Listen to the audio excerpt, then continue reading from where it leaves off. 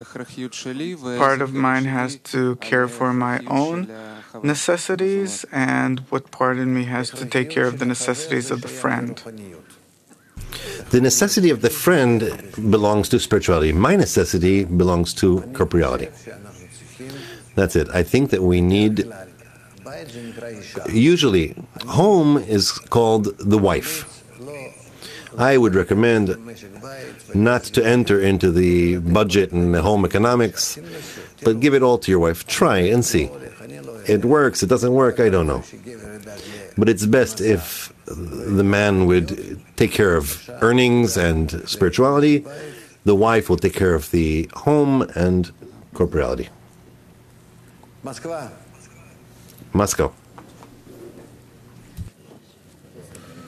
Dear Rav, should we keep helping a friend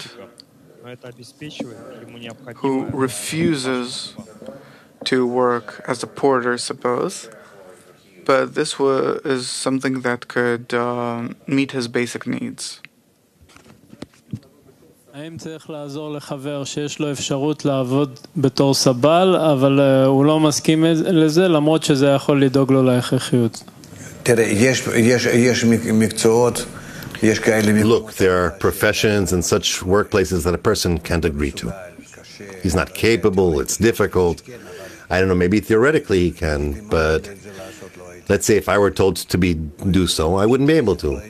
I physically simply wouldn't be able to hold on to it. But there are those that for them it's like nothing. Yes?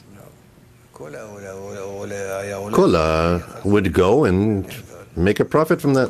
He would earn from that. He would do it in place of his sports. I'm saying seriously. I can't say. But it's not a matter of the honor, the respect, or shame. It's a matter of willingness to work in general.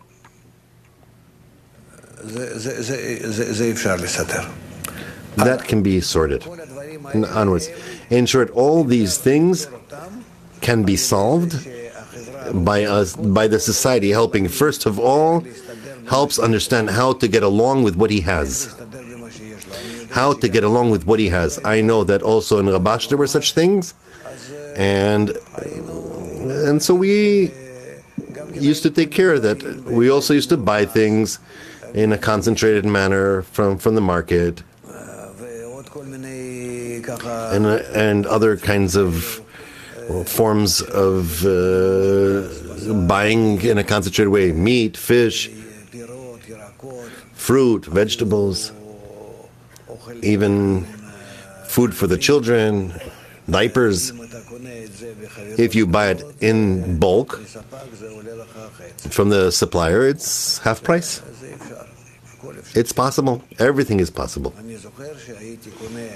I remember I used to buy cartons of chicken from the slaughterhouse in Beit Shemesh somewhere.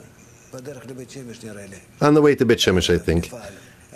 There was a factory there. I used to drive over there to the factory. I would buy 4 or 5 cases of chicken, and then I would bring it to the families, to our families.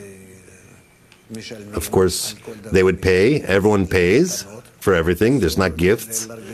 It's prohibited to get a person accustomed to gifts, but it costs a third price. A third of the price that it would have cost if we bought it in the store. And other than that, it's a spiritual action. The corporeality of the friend is my spirituality. There are all kinds of possibilities. If you really want to take care of what Baal HaSulam writes, you will see a blessing in it. Besides the simple calculations, the math. Yes.